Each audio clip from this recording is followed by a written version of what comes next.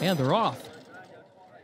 Patsy's Holiday was quick into stride down toward the inside. Ubiquitous Mantle is away in good order up toward the outside. Analog Girl from between those two now to take the lead. 2 to Tango moves up in fourth. And then further back, Industrial Policy just outside of Annulment, who's last, as these 6 head for the first turn. Analog Girl with Paco Lopez, the jockey, in front by a length and a half. Ubiquitous Mantle goes second up on the outside. 2 to Tango stays to the extreme outside in third. Into the first turn. Patsy's Holiday right against the rail in the fourth position for a ground-saving trip, flanked by Industrial Policy with Annulment just behind that pair, trailing through an opening quarter in 23 1/5 seconds.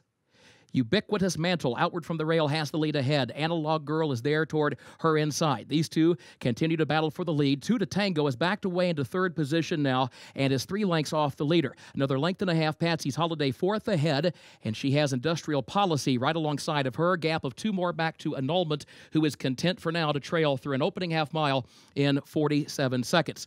At the entry to the far turn, Ubiquitous Mantle from the outside, Analog Girl toward the inside, separated by just ahead for the lead. Now, 2 to Tango starts to close in from third to the outside. Industrial Policy is behind her toward the outside, but in fourth position, 3 lengths from the front. Patsy's Holiday looks toward the inside for more running room, and then Annulment, and Annulment is still last, has to go to the center of the course, 5 lengths off the lead. 2 to Tango, and Ubiquitous Mantle, Industrial Policy, Annulment far outside. Patsy's Holiday looking for running room. Here's Annulment with clear running down the center of the course to challenge 2 to Tango for the lead. Industrial Policy third, Patsy's Holiday fourth, Annulment the leader with a 16th of a mile to go. Then 2 to Tango and Industrial Policy. It is Annulment.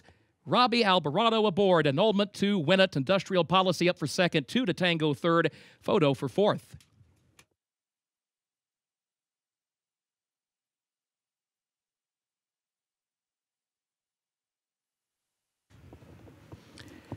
In the winner's circle for Keeneland's featured 7th race, the Magdalena. 1, Annulment, owned by G. Watts Humphrey Jr., trained by Victoria Oliver. Robby Albarado is the jockey. Annulment, a 4-year-old broken vow fillet from Afterthought by Fusaichi Pegasus, bred in Kentucky by G. Watts Humphrey Jr., Susie Keller, Vicky Oliver, and G. Watts Humphrey III. 1 minute 50 2/5 seconds for the 9 furlongs over the Keeneland course, and the second winner today sired by Broken Vow.